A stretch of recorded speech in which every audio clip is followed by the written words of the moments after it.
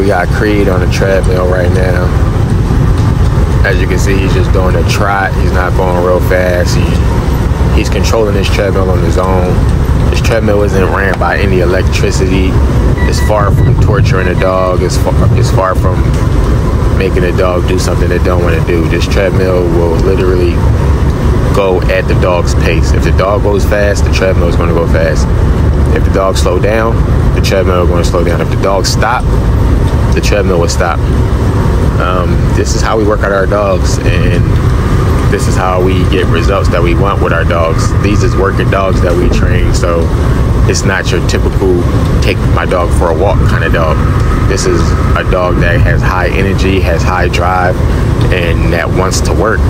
So yes, we work them out when we do our bite work and stuff like that, but our dogs enjoy doing this part of the working dog side, and it's just working out on a treadmill. It's a Slatmill, it's a regular treadmill, just how you go on a treadmill. It's probably better than the treadmills that us humans use, because we don't control those treadmills. They do have different treadmills for us to control, but majority of us use electric treadmills, and we have to up the speed and down the speed. With these, the dog control everything.